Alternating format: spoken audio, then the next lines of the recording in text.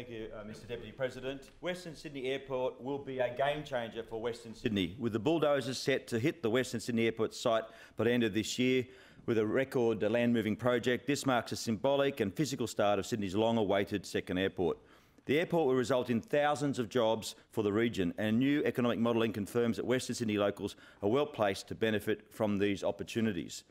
Western Sydney is one of the fastest growing regions in Australia, with a population of over 2 million people and forecast to continue to grow very rapidly.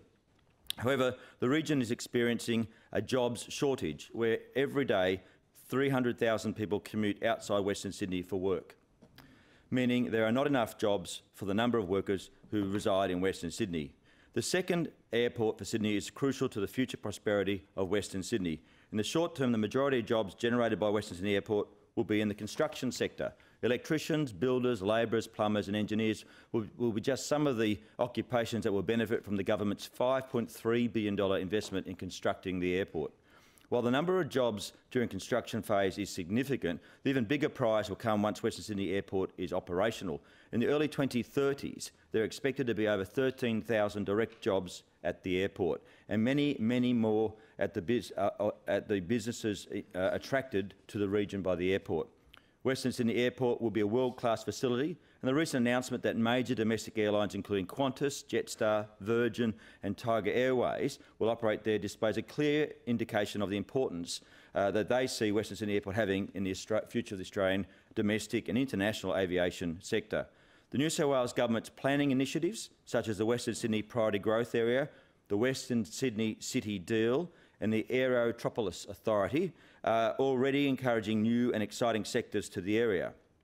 The three 30-minute cities is a planning game changer for the region. The Aerotropolis will make a significant contribution to the estimated 200,000 new jobs for Western Sydney by establishing a new high-skills jobs hub in the region.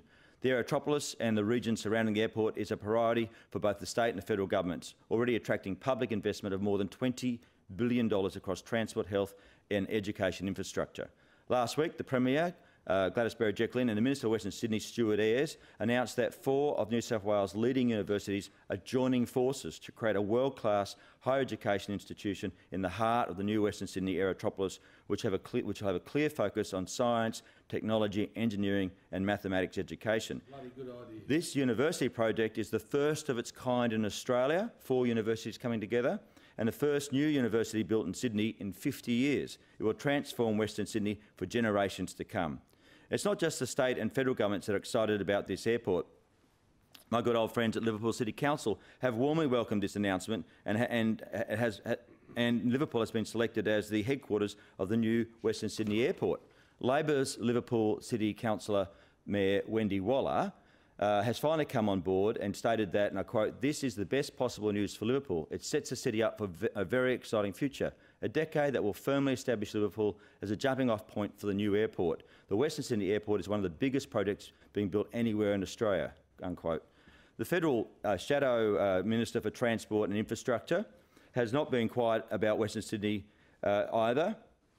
And he stated his support on a number of occasions, and he stated in 2017 that the airport, quote, means jobs, high-value jobs for the people of Western Sydney, an area that has been crying out for new employment opportunities. He also stated that airports are proven investment and job magnets. The Western Sydney Airport will be much more than just a runway and a terminal. It will be a fully-fledged Aerotropolis, and Western Sydney will be at the forefront of the industries and jobs of the future. The New South Wales opposition leader and member for Auburn also supports the Western Sydney Airport, stating it is his second priority for Western Sydney. He stated that, and I quote, "The new airport can be the greatest jobs driver for Western Sydney."